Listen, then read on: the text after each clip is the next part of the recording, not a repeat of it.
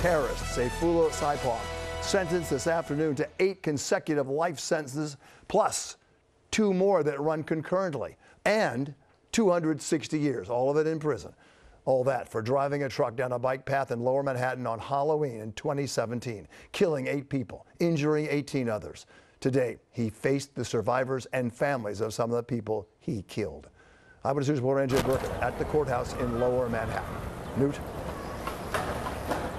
Right, Bill, federal prison, he's never getting out. 10 life sentences in all, as you said, plus 260 years in prison. That is a life sentence with an exclamation point. When Saipov had the chance to speak today, he went off on a long, rambling rant in Arabic that sounded a lot like a justification for jihad. No explanation, no remorse. The survivors left the courthouse with the relatives of the victims without the apology they had demanded, or the explanation they wanted so desperately to hear.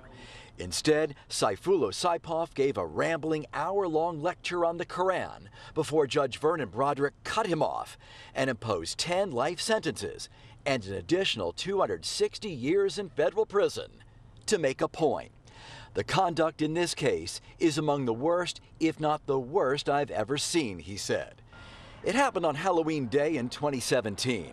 The massacre on the Hudson River bike path left 8 people dead, tossed into the air, or crushed beneath the wheels of a rented pickup truck. 18 others were injured. Some suffered traumatic brain injuries. Sayfullo Saipov was arrested after he was shot in the abdomen by police. Prosecutors described him as a proud terrorist who meticulously planned the attack in the name of ISIS. He was later convicted, but the jury rejected the federal death penalty. In court, he was asked over and over why he did it, whether he regretted it, and whether he felt any remorse. Marion Van Reeth lost both her legs in the attack.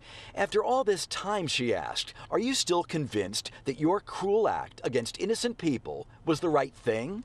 Her husband suffered a fractured skull. It was you, Mr. Saipov, who was in the wrong place at the wrong time, he said. Why, Mr. Saipov? Why? Most spoke directly to Saipov. I would like a minute or 30 seconds alone in a room to see how much of a man he is, said one relative. You are a coward. Another suggested Saipov's family might share the blame.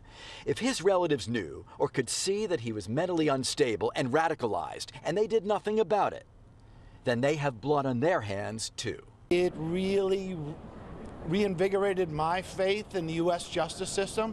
While it might not be perfect, you can rest assured whether you are a defendant or whether you are a prosecutor or a victim, the United States justice system will do well by you. The jury foreman speaking publicly now for the first time. Again, the sentence in this case, 10 life sentences plus 260 years in federal prison. That's the longest sentence the judge could have imposed in this case.